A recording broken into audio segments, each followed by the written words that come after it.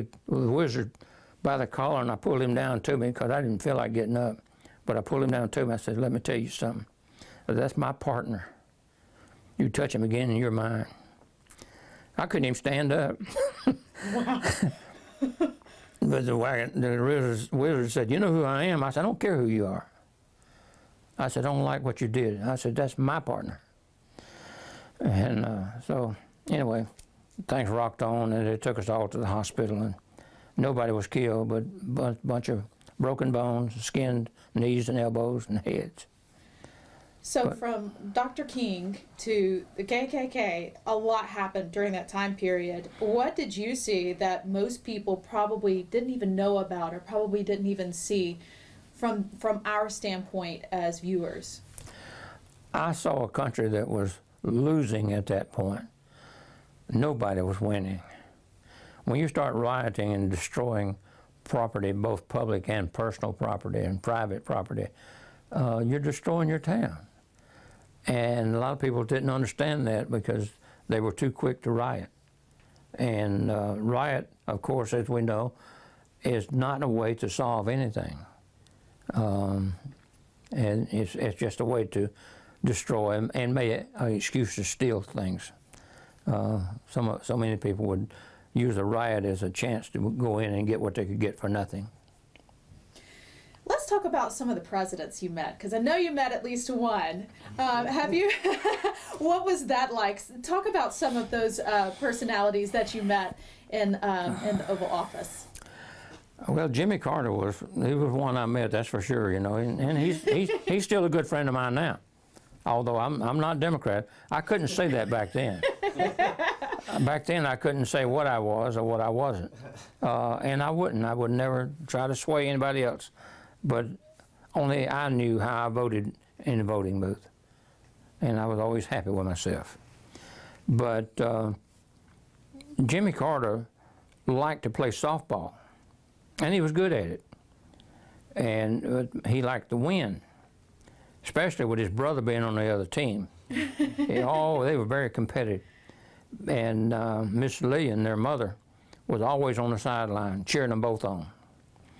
But after Jimmy got into Washington, Billy called me one 4th of July weekend, close to this weekend coming up. And he said to Clarence, he said, brother's coming home this weekend, wants to play some softball. Can you come over? I said, sure, I'll drive over. Because I'm right here in Prattville, that's not far from Plains, you know. He said, listen, on the way over, he said, be thinking what we can do to beat him. Because we never had beat him. Because all of his men were Secret Service. All muscle guys, you know. Well, did you think of football, a way? Well, I thought of a way, and we beat him. So I drove into Plains. I pulled up in the yard and blew the horn. Billy came out and slammed the screen doors. What you got, Clarence? I said, come on, let's go. Where we're going? I said, we're going to Americus, going to this college over there. So we drove over to Americus, and we cornered the coach. Told him we need him to line up his 3 best baseball players. So we told him we wanted heroes. We wanted Superman, right? He said, what are you going to do? And I told him. And he laughed. He said, good. So he brought in these 3 boys. I said, guys, I said, listen, all you got to do is enjoy yourself this weekend and play a good game of ball. And I said, if anybody asks you, you all 3 are couriers for the network. To be on Billy's team, you had to be a member of the network. Right. We had Sam Donaldson, we had Ed Bradley, we had Ed Rabel and Nelson Benton and people like that, you know. And they were good writers. So anyway, Billy looked at me and he laughed. He said, you think this is going to do it? I said, I know it's going to do it.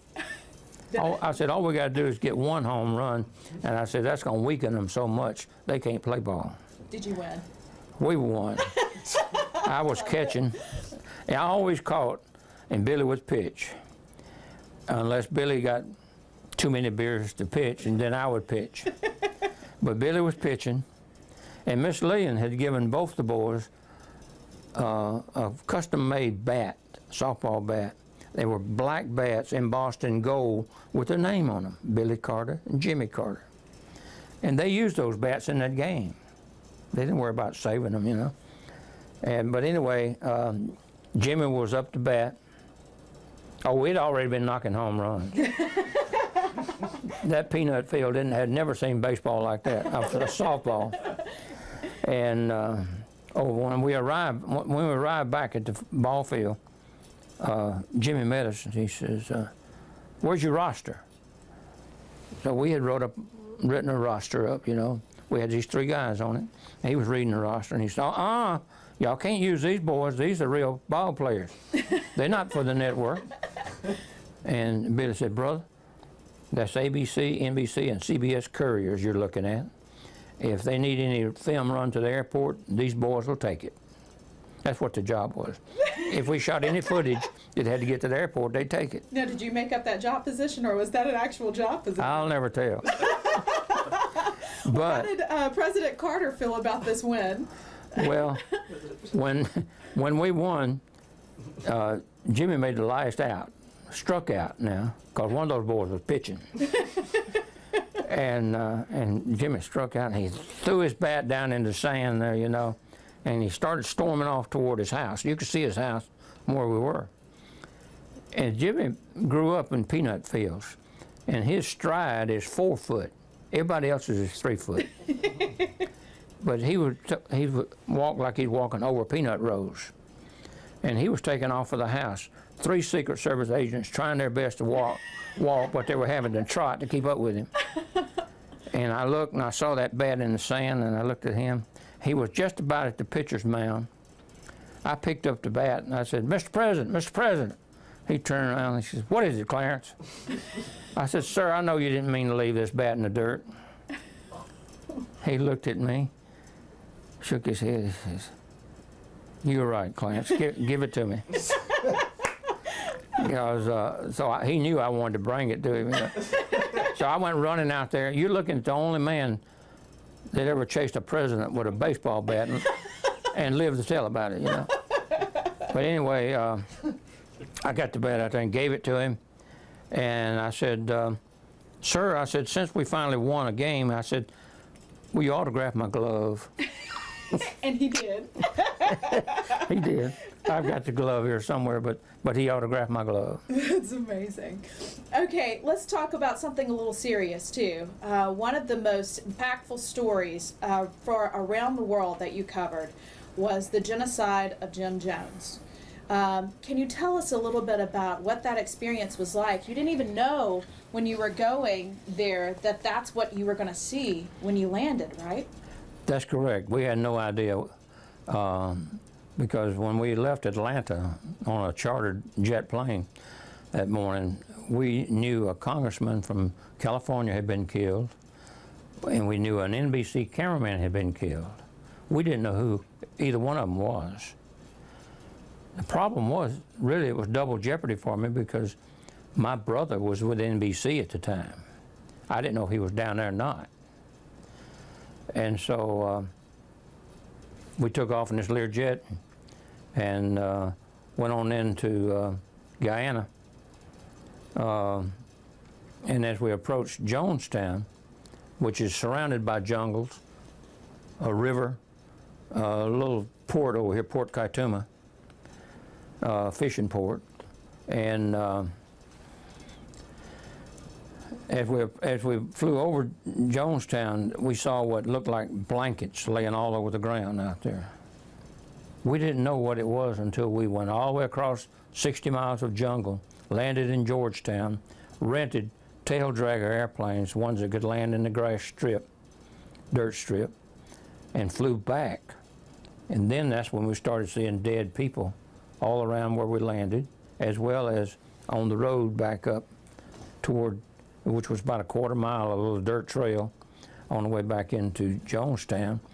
And there's where those blankets we saw were people wrapped in their bright clothing, but they were laying all over the ground. Rarely were any two just blocking each other.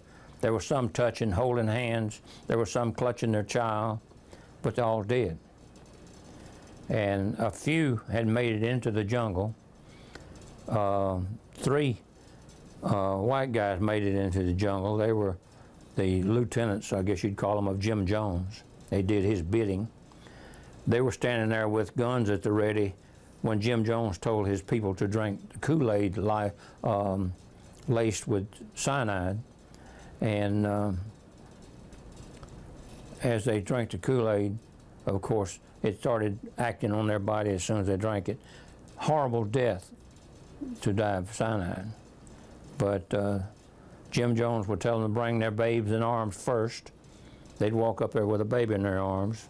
He would squeeze the mouth open for the child and squirt with a hypodermic syringe Kool-Aid into the mouth and hold it over the mouth and make them swallow it. And then while they're swallowing it, the parent is having to drink Kool-Aid. And the wash tub, number 3 wash tub, was still there on the ground with Kool-Aid in it while we were there. There was a bottle, a medicine bottle on the floor next to the throne. My partner picked it up, and it was Quaalude, and it was a prescription for Jim Jones. And so I guess that may be one of the things that helped him go into a hallucination period when he wanted to. But my partner sat on the throne and had his picture taken holding a Quaalude bottle. Wow. That's Louis Ledford of Atlanta, Georgia. But anyway, it wasn't long before the officials, police, started making all the press leave, because more press had gotten in there. Different ones had followed us in there. And by the way, when we first landed in Georgetown, we were getting our equipment out of the jet, Lear, and we looked up, and another Lear coming in and landed, and it was my first cousin, Charles Jones, with ABC. And then the third one made the approach and landed. It was my brother with NBC. That's how close the news traveled.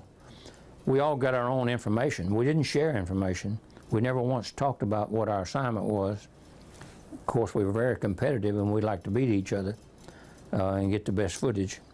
And so when one of us ran, the other one ran, because they knew we had a reason to run. But anyway, Larry Layton, they put us up in an old British hotel, 3 stories tall. Water pressure in the town wasn't strong enough to reach the 3rd floor during the daytime. So at night when you go to bed, you'd go in there and turn your shower on and go to bed, and the dripping of the water when it started in the middle of the night, you jump up, get ready and take a cold shower. No hot water. But you take your cold shower and get waked and ready to go for the next day. But anyway, that was a little bit of the first trip. I went back down for the second trip. My partner didn't get to go, and he asked me, he said, get me something made out of gold. Because the flea markets were dirt ground, dirt floor, but they had tables around where goldsmiths were working. These guys are self-taught on making jewelry out of gold. And you can buy the jewelry, you know, and buy whatever. However, you're only legal without taxing to bring over $12 over what you brought into the country in value. After $12, they start charging you high tax on it. My partner said he wanted something special from down there. I said, what do you want? He said, well, I don't know, give me something made out of gold. And I just happened to see his belt buckle. He had a big brass CBS News belt buckle. I said, give me a buckle. He said, what are you going to do? I said, just give me your buckle. He gave me his buckle, and I had a regular old buckle on mine, so I gave him mine to put on, and I put his on. That night before we left to go back, I polished it real good. It was made out of brass, so it shined like gold. I wore it into the country when it went in. I declared it. This is my gold-colored belt buckle. When I left, they checked me again, you know. Declare everything, put everything out. I see you got your belt buckle. Yeah, I got my belt buckle. got in the plane, flew to Atlanta. I gave Lewis his belt buckle. Solid gold. Wow, like magic. Now, you worked with some high-profile figures as far as CBS is concerned. I know Dan Rather, if I'm not mistaken. Oh, yeah. Right? Did you ever work with Cronkite or Scott Pelley? Oh, yeah. Can you tell us a little bit about what it was like working with those personalities? Good people. Scott was a very special guy. Very special. And it was always a pleasure to work with him. He was always relaxed. He knew what he wanted when he wanted it. And he was just a pleasure to deal with, and pleasure to watch him deal with other people. He treated other people with respect totally all the time. Not that Cronkite didn't, but Cronkite was so many cuts above most people that it was hard for him to get a real good interview from them, you know, because they felt like they were out of place being talked to by Walter Cronkite. And of course now Dan Rather, he reached almost that status for a while, and of course he ran into a problem with producers, and they wound up getting him in deep trouble as far as Bush was concerned when he's running for president,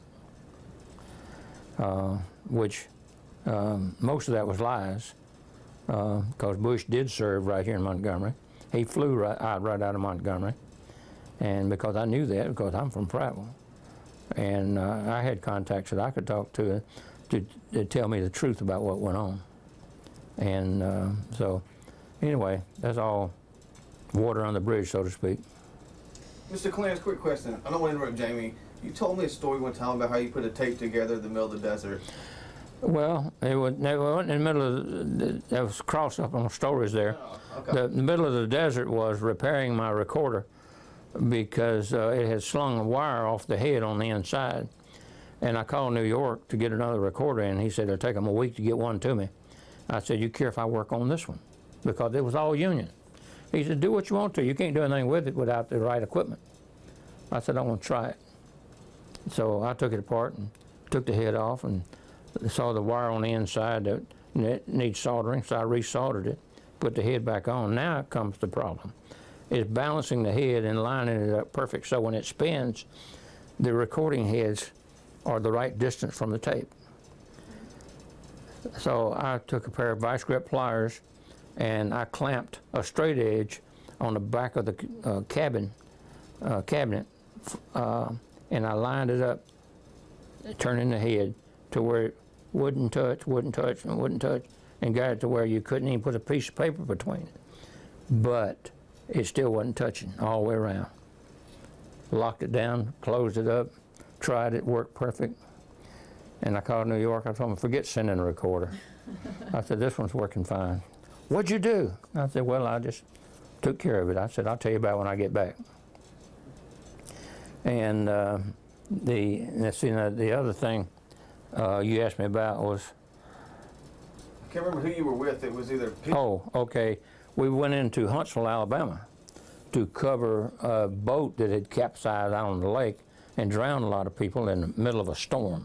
The bad storm up there. They sent us over again in a Learjet from Atlanta, and when we landed in Huntsville, we landed in terrible rain, and we had a portable phone at that time. It was like a briefcase, and I called the bureau, and he says, look, he says, the affiliate has all the footage we need. He said, just leave your gear in the plane, just bring your recorder in the case, that way it won't get wet, and go downtown to the telephone office. We made arrangements for you to feed out of the telephone office, and you can feed to the net. I said, okay, so we went down there, and I opened the recorder out and put it out and got it wired up and everything in the telephone office. This guy came in from the affiliate up on the mountain. It's almost an hour drive to get to the affiliate from downtown Huntsville. And he walked in and he handed me a cassette. And I looked at it and I looked at him, I said, that's a 1 hour format. I can't put that in this machine. You know, nobody told me, you know. And well, that's all I got. And it'd take me an hour to go up there and come back. And I said, give me the cassette. I said, Lewis, strip one for me. Lewis knew right away what I was going to do. So he grabbed a 20-minute cassette, which was the side I needed to fit in the machine. And he started stripping the tape out of it. and he got down to where we had a 3 or 4 foot end on the beginning and on the end, and he cut the tape out, just threw that tape away. And meanwhile, I had prepared the other tape. I had pulled his tape out of the 1 hour format and cut it. And I took a Scotch tape and taped the ends together and took a pencil and stuck in it and started winding.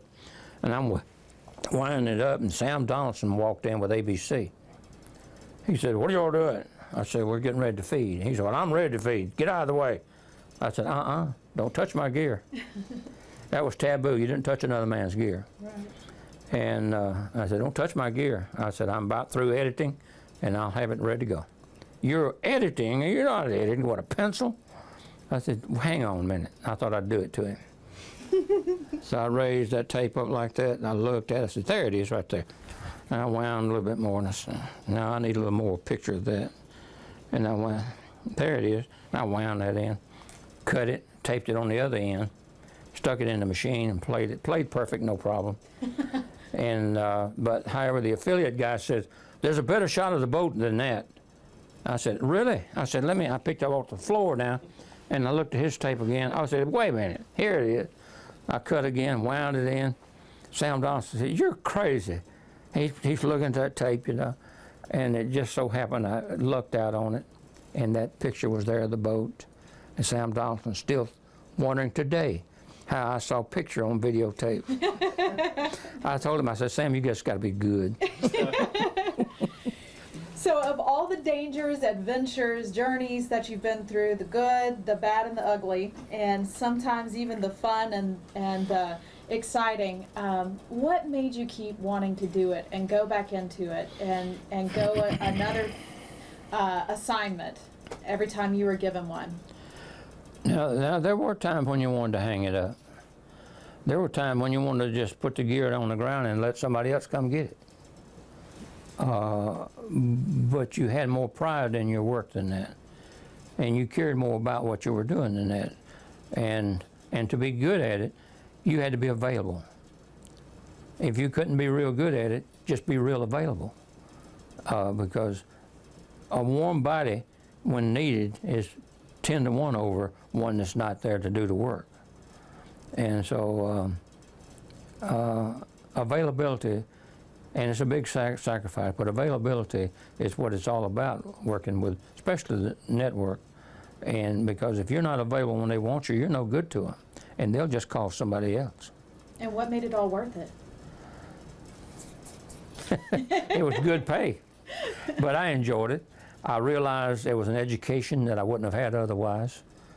It taught me more about life in those years than I could have ever learned in any university. However, I did go to many universities,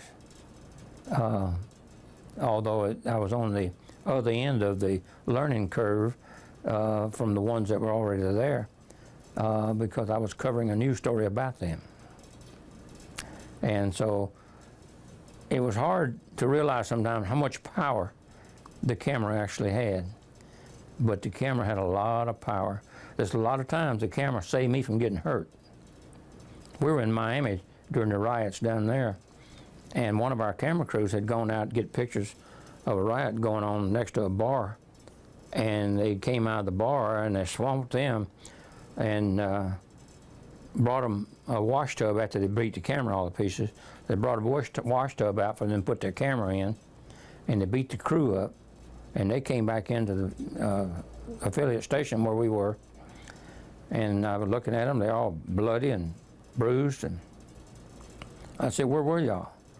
And they told us. So my partner said, "You want to go?" I said, "Let's go." So we drove right on down there, and our rental car was a black Cadillac.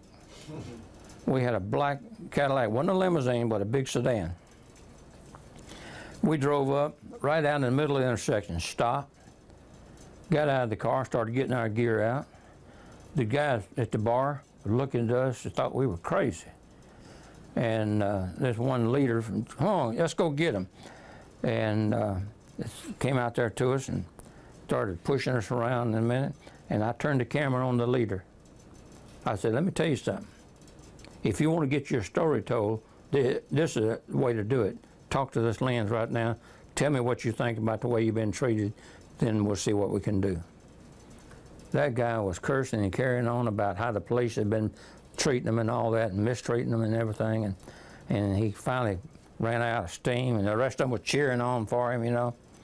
And I said, now, if you want this to get on the air, you better make a trail for us to leave here. Y'all get out of the way and let these boys out of here. Move out of here, let them go. Smart thinking. That didn't take university education. I'm telling you, you got to think on your feet. Now, I need to get a picture one time of Billy playing golf. I'm going to tell you a little short story here. Okay. And you want to get some cutaways while we talk? Yeah, that's what I'm doing. Yeah, we're all doing this. It's the perfect time. Billy, Sam Donaldson, Ed Bradley, Nelson Benton, and a bunch of other reporters were playing golf at the Plains, Georgia Country Club. It's a little 18-hole golf course in the woods right outside of Plains. And so I drove down, pulled up, and they were already playing. There was about 8 golf carts, gasoline-powered golf carts. And they were just all over each other and yelling and screaming, you know, and drinking beer and all that stuff. And Billy had on cowboy boots, Bermuda shorts, a Western shirt, and a Western hat. And I pulled up. When I first pulled up, they were headed for the 9th hole. They were halfway through. And the 9th hole was up on a flat where when you're on the flat and looking, you can't see what's below. It's a blind shot. We could hear them, but we couldn't see them. And Lewis said, what we going to do? And I said, well, think about something, man. We got to slow them down so we can get assembled. Lewis said, I know what to do. He went over. There was a 5-gallon bucket of golf balls sitting over here by the golf shack. And they were practice balls. And Lewis grabbed that bucket and threw them all on the green where the hole was. He said, let them find their ball in that. And so they came up and they started looking around and they started cursing and carrying on. And, where's the ball? Well, I don't know where my ball is. And meanwhile, Billy said, Clarence, I thought you were going to get pictures of us playing golf. I said, well, I'm ready to do it now. So we started getting our gear out.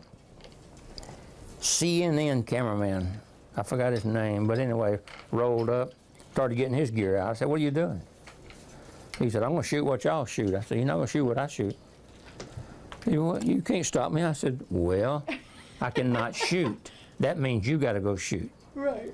If I not shoot, then you're going to get in trouble because I got special permission from the owner of the golf course and Billy. I said, you hadn't got either one. So I said, let's put it back in the car. We put it in the car and drove off. Lewis said, where we going? I said, watch. Went around the corner and we turned sharp into a Sawmill Road, went back toward the hole 18, and we stopped down in the woods, got out, walked over to the edge of the golf course where they couldn't see us, and they're coming over the hill. All these golf carts chasing each other and everything. And Billy's ball had hit close to the edge of the woods and bounced over into the woods.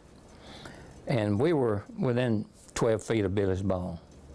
But Billy was having his celebration, and he walked over and put his club in there and he started raking the ball out.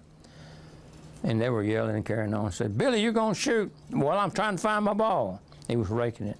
He raked it over into the fairway and he took his foot and he teed it up with his foot where he could hit it.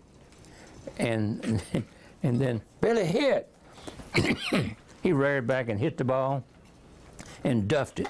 It went into the woods, deep into the woods. And Billy said, golly. And then somebody yelled, Billy, you going to hit or not? He said, just a minute. Put his hand in his pocket, pulled out another ball and dropped it right on the fairway. And I'm shooting all this.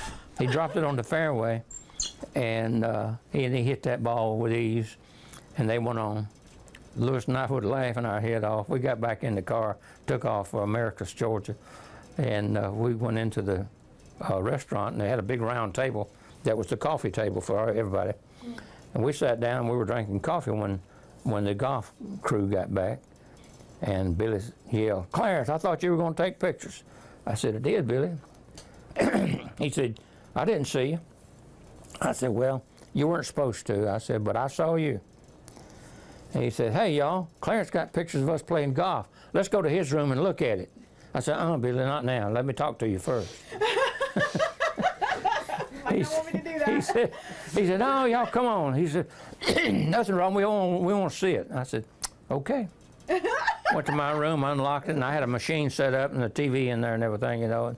So I popped that cassette in. I was playing it. And they were sitting on the floor, on the beds, they were everywhere, and they're leaning in the door. I started easing myself over to the door. Got just outside the door where I could peep in.